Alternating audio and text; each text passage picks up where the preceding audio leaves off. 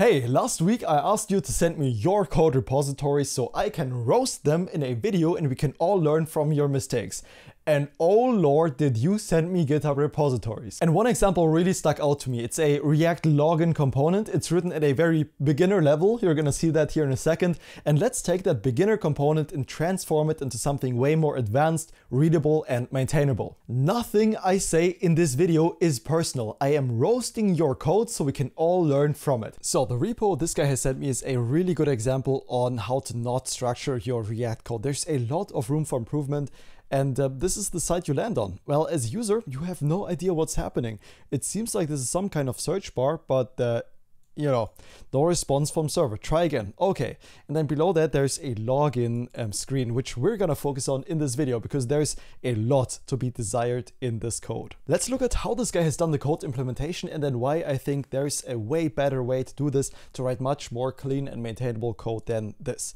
The first thing we notice when we look into the code, and again, this is for the login component, this one right here, that's the code we're looking at right now. There's a bunch of issues that really come to light right away. For example, the naming, AT. What the hell is AT, right? It seems like AT for checking whether user is logged in or not. This is supposed to be the access token, but then why don't you call it access token? Nobody knows what the hell AT is. It's really unreadable, so just name it access token. Okay, then we can see there are really unhelpful comments like useref and then a useref right below that. I used to do this in my own code. I'm guilty of this. This comment ain't helping anyone, chief. We can get rid of this. States for the username and password. I mean, bro, we can tell they're right there. These comments are totally unnecessary. Comments should explain, if necessary, what your code does and why it does that, and not state the obvious on what the hell this is. Because if you ever decide to change these states and add like a third state right down here, then guess what? You're also gonna have to maintain the comments, which is a really, really bad idea. So just get rid of the obvious comments. They add no value to your code whatsoever. We're keeping track of the username and password separately in state, as well as the loading and message state. What the hell is a MSG supposed to be? I'm just assuming this is a message to show an error message because we're setting that to a string, but the naming really isn't optimal. It doesn't speak for itself at all, and users new to your repo have to guess what it is. Not optimal. And then we're setting that to an empty string whenever the username or password changes. There are way better ways to handle just this behavior. A window.scrollTo, not ideal because users don't expect to be scrolled for them at all. You don't want to scroll for users without telling them. That leads to a very, very bad user experience. Let's get rid of this. It doesn't matter. And then we can see there's an input_ref.current.focus. So what I'm guessing this user is trying to do is whenever we are rendering the component, we're trying to focus on an input area. There's a much cleaner, really easy way to do this. Instead of having to use a ref for this at all, what we can do is remove that, go down to the input field where we actually want to focus on, and simply add something called auto focus inside of the input. By the way, if you're wondering why these are all React custom components, it's not because they actually are, but rather because this guy is using styled components to style their components, which is not inherently bad. Is it better than CSS? Probably. Is Tailwind superior? Much superior in my opinion. Yes, I would never use style components for my personal apps, but I guess that's preference and not bad code in any way. And now for the worst part, it's the login handler. There is much room for improvement in here. We are doing no validation on the user input at all. The user can type in whatever we want, and that is then sent to this API endpoint right here. The onSuccess handling is done right here below the response without any comment. If you're so keen on commenting, why don't you just comment that here? Like login successful, for example. That would actually be kind of helpful in easily distinguishing this in this pretty ugly try-catch block that you've got going here. We are mutating a res that we are declaring up here in a let. Why? I don't know. Probably to show the MSG that we have done earlier. Yeah, right down here. So we're setting the MSG to res. By the way, this has nothing to do with the server response. This is a custom text you're sending to the user, so it shouldn't be named res because res comes from the server. And then in the catch right here, we can see something that I would do much differently as well. For example, the res, we're setting that to no server response. This is user facing. The purpose of your error handling is to send the user messages that they can work with, that tells them what is wrong? Do you think any user knows what this means? No server response. They might know what it means, but what should they do? It doesn't tell them. That is a really, really bad message to send to users. Rather, you want to send something like, something went wrong, please try again. That's a very clear instruction to the user on what they should do. They don't care if your servers gave you no response. It doesn't matter to the user. And just screaming at the user to provide valid credentials, exclamation point, probably isn't the best idea either. So let's take a look at how I would do this component and refactor it to make it much more clean, much more maintainable, and actually in TypeScript, because I tried refactoring this in JavaScript and oh my god, do I hate JavaScript. But enough whining from me, let's refactor this. Okay, so let's start from the beginning. I've opened the project here on the right hand side and removed almost all of this stuff. You can see there are some original imports here that are also in the old login on the left hand side, and on the right hand side, this is where we're gonna refactor this component into actually pretty good code, at least how I would do it personally. We can see there are some additional imports we need for refactoring. We're going to use some libraries that massively improve the user experience. For example, React Hook Form. We're going to use React Query for this, React Hot Toast to display toast notifications to the user, and finally Zod for some client-side and server-side validation that are going to make things much, much easier. The first thing we're going to do is, if you go down here, you can see when you submit a request to login, there is no validation done at all, and that's a problem. You could just submit an empty username, empty password, spam the API with that if you wanted to, nothing stopping you, and that's not what we want. So we're gonna define a username that is a string, a minimum of 3 characters and a maximum of 20 characters with really good messages in case the user types in something wrong that we're going to display in our form later on. Then a password. We want a password validator. So a minimum of 3 characters. In most production apps, that's likely around 8 characters. Then a maximum of 20. That would likely be higher as well.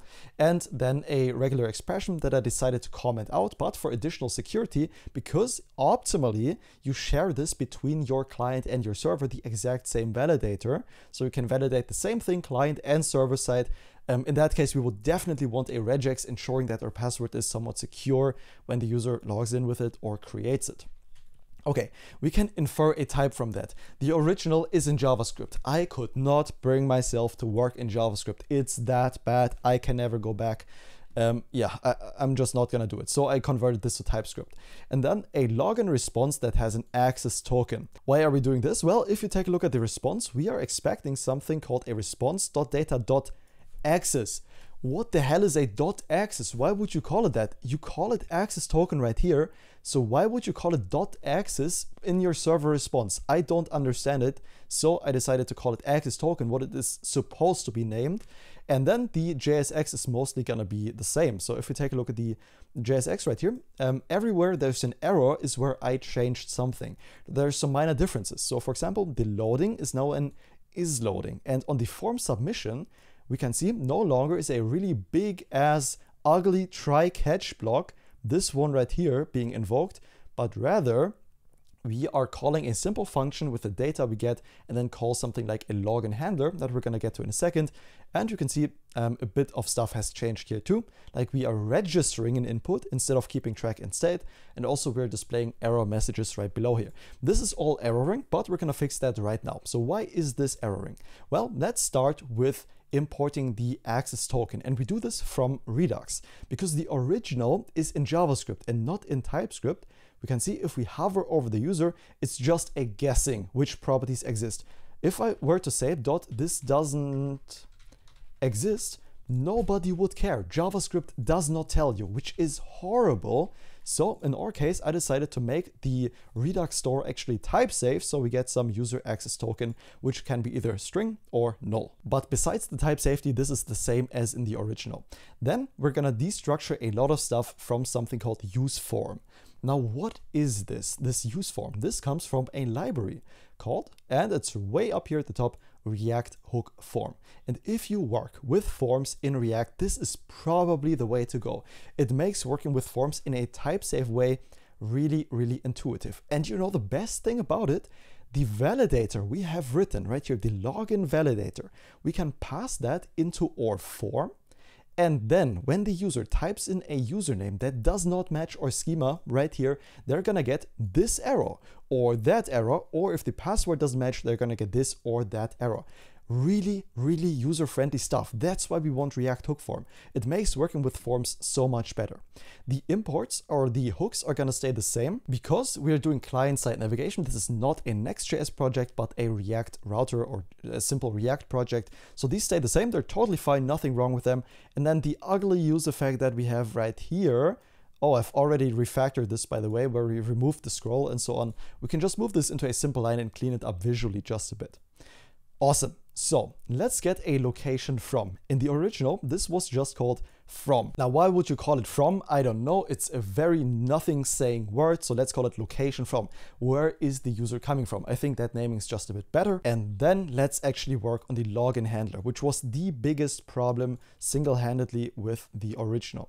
This is the login handler. We're setting a bunch of states.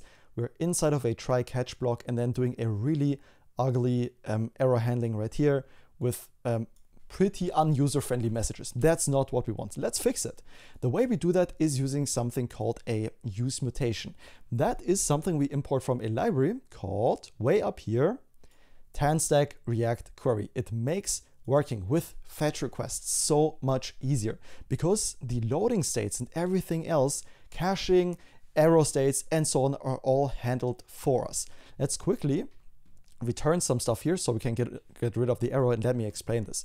So first off, I've moved the login URL inside of React Query because what's the point of declaring the login URL right here? I don't know. Normally, this goes into a config file because you reuse it across your entire application. In my case, I just decided to move it in here and add the comment for simplicity. Then we'll try making the original request. It's the same thing, and I think by default, Axios does this in application JSON, so no need to add this part right here, the content type.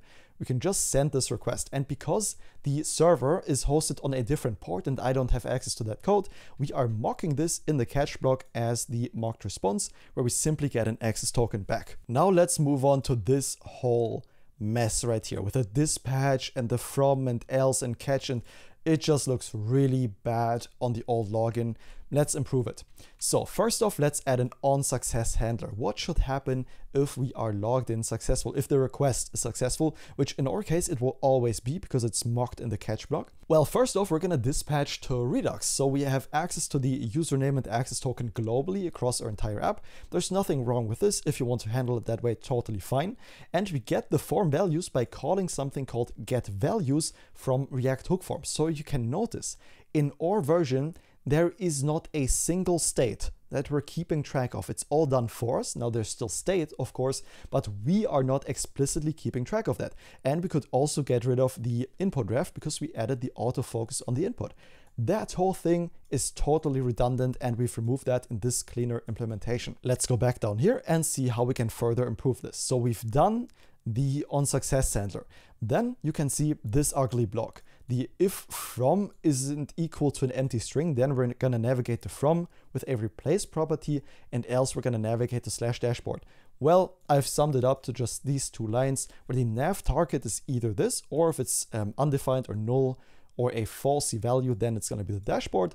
And then we're gonna navigate to just that and only replace if the location from is a truthy value. Now for this monstrosity right here that no amount of alcohol could fix, we're doing it in this onError handler right here. Because we're making an Axios request, we can check if the error is an instance of a certain class, an Axios error. And if it is, in that case, we can check for a certain status code and say invalid credentials if we return a 401 from our server. This is a really good idea. And then if we don't know the status code, we can send something like something went wrong, please try again later, to tell the user what they should do instead of just no server response. Like, what user is going to appreciate a message like that? And that's already it. That's the entire component refactored. And let's take a look at if this actually works. So let's restart the application. Let's type in just an A and click login. And do you see this? This is beautiful. By the way, the styling is really bad in the original too, but this is not about styling, and I just want to focus on good, clean code in this video. We can see username must be at least 3 characters long and password must be at least 8 characters long. And as soon as we fix that, we can see the error is gone, and same for the password. if we now hit login, we are gonna get redirected beautifully to our original link target, to whatever we have defined right here as the nav target. And let's see if we could actually reduce the lines of code. It's not really about that, but let's just do a quick check. Could we? No, we actually added a few lines of code, but what did we get in return for adding these few lines of code? Let's quickly summarize. Well, we are not keeping track of any refs or any states at all, which is really, really nice. Just the use selector, and that's it. The navigation is the same if there already is an access token. In the user effect, there's nothing wrong with this. And then the whole logic for the login handler, we've moved into this use mutation function right here with an on success, with an on error, and all the states handled for us instead of having to maintain them ourselves and mutating a res property right here. For example, right here, login successful, or with this monstrosity. Hey, if you're still watching the video, I really appreciate you. I really hope you learned a ton from this video. Again, nothing in this video I said is personal at all. I am just roasting the code. And if the guy that sent me the repo is watching, honestly, I think you're doing a great job. You're on the way to becoming a way better React developer. And I really hope you take the feedback and incorporate it into your future apps, because that's how you grow. Thanks everybody for participating. We might do this in the future, and maybe then I'm gonna take a few more projects into smaller examples in a video, and because this was very in-depth on one component, and then maybe we could take like 3 projects and wrap it into one 5 to 10 minute video. Let me know if that's something you'd like. That's gonna be it for me for this video, and I'm gonna see you in the next one. Have a good one, and bye bye.